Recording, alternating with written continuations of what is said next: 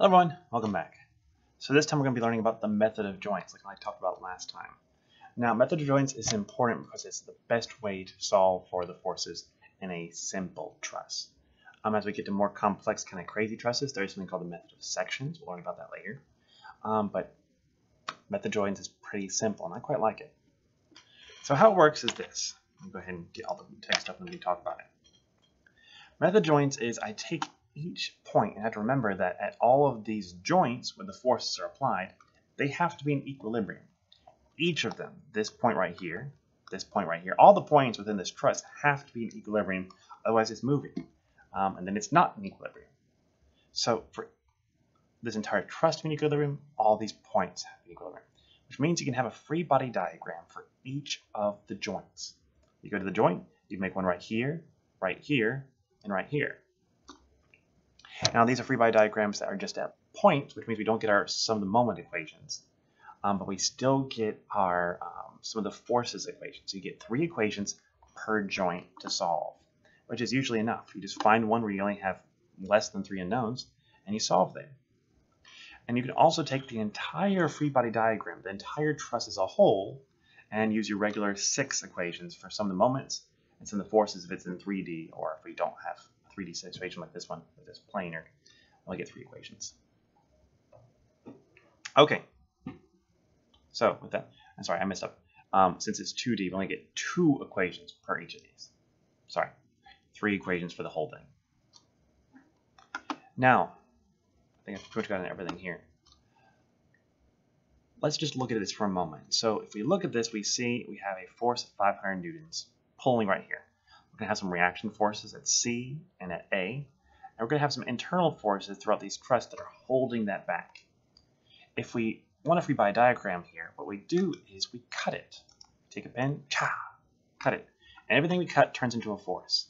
As a note, if you don't know what direction to use, I always suggest you point the arrows away. Okay? Point the arrows away. And this is where it gets fairly confusing.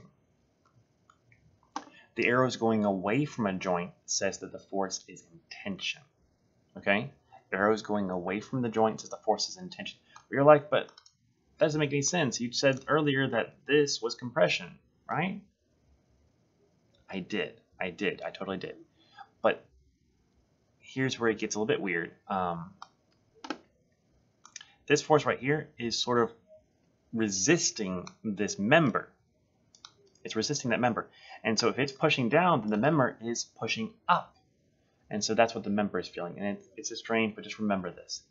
Point the arrows away. That means tension.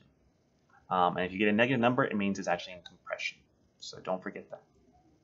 And so we have this free body diagram. Your book always does a perfect job of guessing usually. You won't. So just remember, if you get a negative sign and you had it pointed away first, that means the arrows should be reversed and it's in compression. So your stuff for analysis, a whole lot of stuff here. First, you draw a free body diagram of the entire truss. This is usually to find your reaction forces at the different supports. After you've done that, you go to each point and you try to find one that has 1 unknown or 2 unknowns, and you solve. Look for one that has only 1 unknown force, because that's just awesome. You can simplify this somewhat if you realize that, like, well, there's 2 unknowns, but only one of them is in the y direction. That makes things simple. You'll see that quite a bit with situations maybe like this truss right here, which of course I messed up. This truss right here, we might have one support right here. You know what this Fy is, and you realize that this force goes in the y direction, but this one does not. So technically, you can solve that without any algebra. Look for situations like that. It makes things easy. So on each of those individual points, you are going to solve some of the forces in the x direction and y direction until you have solved for all of the forces. Always point your arrows away to start, and if you get a negative number, that means it's in compression for that force. You just keep on doing it until you have it all done. Now, here is a little point that really can help you. Sometimes you're going to have extra members, which aren't really necessary. And these extra members have a purpose more for stability. In real life, they would be feeling forces because there's all this heat and other things that are causing things to move. We're always looking at this magical world that has no friction and no air resistance and no heat. In real life, they would be experiencing forces. But when we're doing our analysis, they don't have any forces just based on the load. They based on the expansion of everything, but not based on the load. So what are these zero force members doing? Well, they're any place where there's no external force pressing on them and there's no reason for them to be there. For example, in this case, we have this kind of crazy truss with these two here, and you're like, well, this is just supporting it.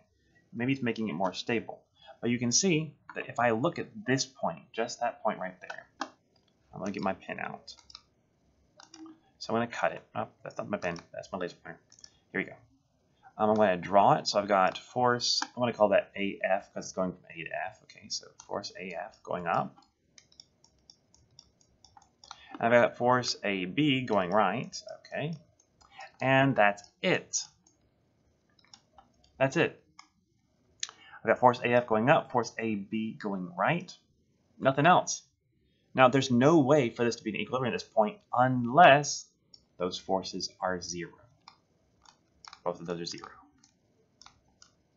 Same thing up here. Both of these forces have to be zero. You can use that to solve, because sometimes you'll find a zero force member just kind of hanging out in your truss, and you can use that to make your equations a little bit more simple. Just don't forget that. If you get zero for one of the forces, it's not a bad answer. It might be the correct answer. Just look and see if it is a zero force member. Okay, so I think that's everything. I think next time, oh, we got a little bit more in here. I thought about to skip on you. Okay, now, another place we can see these zero force members is when we have collinear members, right here. You see how those members are collinear. Well, you're like, okay, so what? But then let's look at point D right here, point D. So you see we have force DE going in one direction, cool. And we have force DC going in the other direction, which is also fine, okay, nice. And then we have this force right here, force AD. Good. And you're like, okay, so what? But look at this. These are perpendicular, so you know that force DE and force DC, they have to be the same. They don't necessarily have to be zero, but they have to be the same. And then you're like, okay, but there is no force over here to block this. There's nothing over here to block AD. So the only way that point can stay in equilibrium is if AD is equal to 0. If AD is equal to 0. So, with that in mind, we realize that AD must be 0. And we can get rid of this member if we want to. Now, in real life, these are used for rigidity and for stability because in real life, things can bend. Here in our problems, they can't. So don't forget that. Okay, just don't forget that. So zero force members are helpful, and this is one of those great situations where you can see it fairly easily. It's a member that is perpendicular to two collinear members.